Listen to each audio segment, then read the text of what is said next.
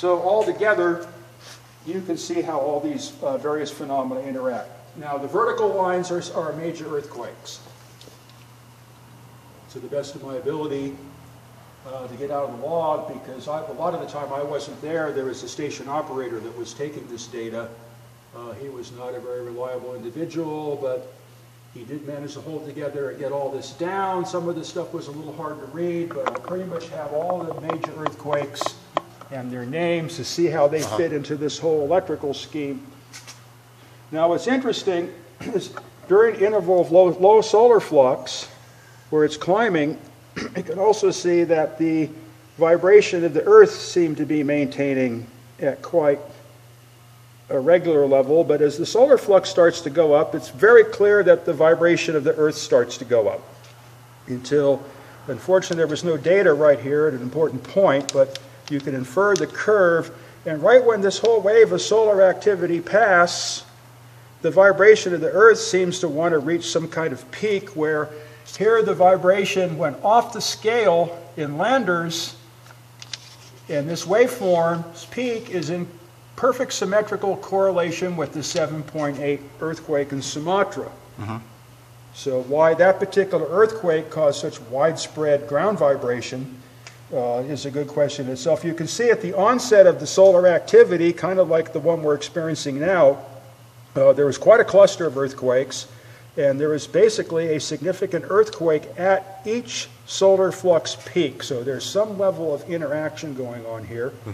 You can see that the atmospheric level of interference is raised very high during the solar flux activity, which would be expected. There's going to be a lot more lightning and ionospheric disturbances and things making noise.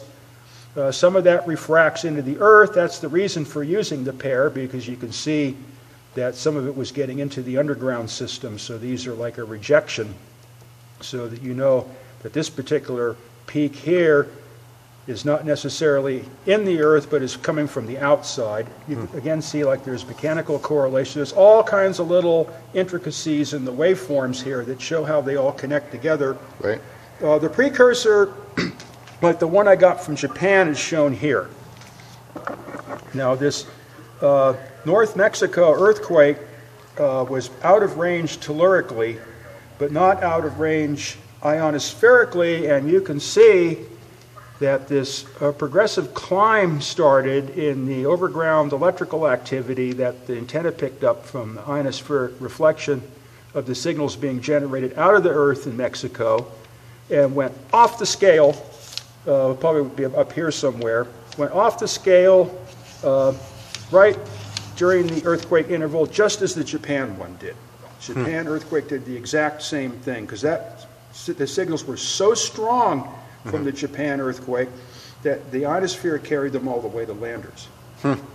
So this shows an example of the electrical connection. Unfortunately, there was no major California earthquakes at the time. That was one of the principal aims of this facility, was to record everything that led up to a major California earthquake. So then the Advanced Seismic Warning System would be solidly established at that point. Rather than things that I remember, or somebody operating the station remembers, or lost notes or whatever. At that point, it would be quantified. But the station didn't live that long. So with the system that you want to put together now, this is the middle of January 2014, and let's just say that there's enough funds to cover the bond, by the middle of February, and there's enough funds for about $15,000 worth of equipment, since you already have the poles and the wire and everything. How long would it take to have like a demonstration, or to finish that system if the $25,000 is raised? Well, under favorable circumstances, 1 year. But unfortunately, in this part of the world, out in the dead desert in Nevada, there's a lot of times of the year that you can't do anything.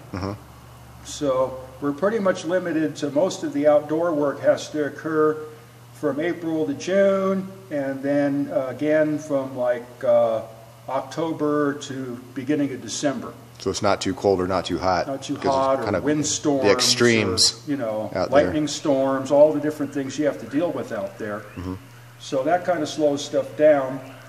It's just going to be me and one other person that are going to be doing all this work. So I'm looking at a 1 year, nominally a 1 year, but there could be delays. Now in this particular part of Nevada, there really isn't any expectations of any giant earthquake or anything here, but what's being done is because this is being supported by the government here, and the telephone company interests and what have you are supplying all the material and a lot of governmental support. It has to be built here as a demonstrator model, and then once it's demonstrated and the whole system is shown, and of course the seismograph is, you know, wherever the seismograph is, this seismograph is a global system. So